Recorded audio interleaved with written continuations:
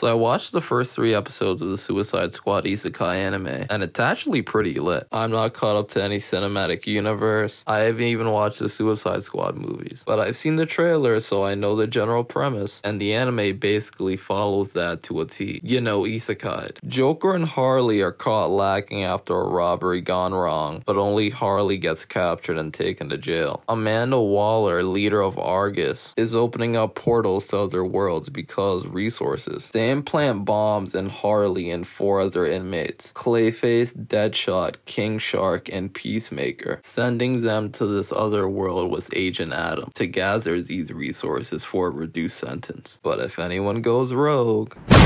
Of course, after they land, they immediately lose their babysitter. Then they get captured and taken to jail again, but in a different world, where they meet Rick Flag, another person previously sent by Waller. Also, they're in a race against time. They get back to the ship they landed on because their neck bombs have a distance monitor. To be honest, I think IGN's 7 out of 10 ranking is spot on. The plot isn't one of one insanely unique. It's the comedy of the main cast and their dynamics that keep you engaged. Plus, Wit is going crazy with the art and direction. The action scenes, oh my gosh, talk about motion. Don't jump the shark, but I think DC has a future with superhero anime. Did I mention the soundtrack sounds like if Adam West Batman had a baby with Cowboy Bebop?